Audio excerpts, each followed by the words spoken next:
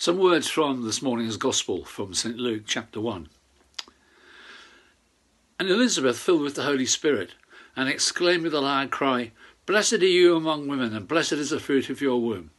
And why has this happened to me, that the mother of my Lord comes to me? For as soon as I heard the sound of your greeting, the child in my womb leapt for joy.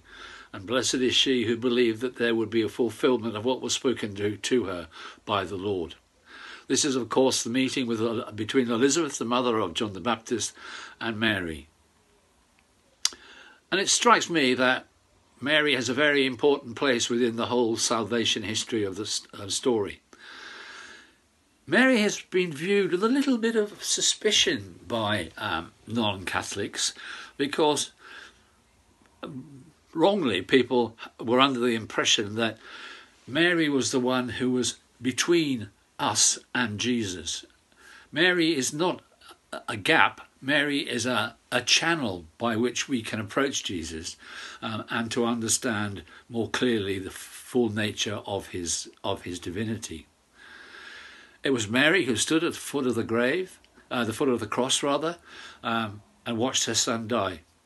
It was Mary who had marvelled at all the things that he had said and done in a quiet and a very loving way.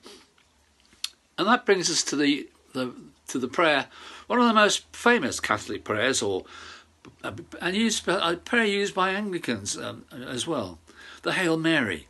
Now, let me remind you, and for those of you who benefit from a good Catholic education will probably know this off by heart.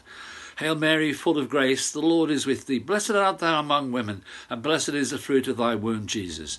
Holy Mary, Mother of God, pray for us sinners now and at the hour of our death. I think there's a certain amount of beauty in that prayer, and I would commend it to you. And so we give thanks for Mary and what she did, who she was, and how she was the bearer of Jesus Christ, whose incarnation we celebrate on Friday, on Christmas Day.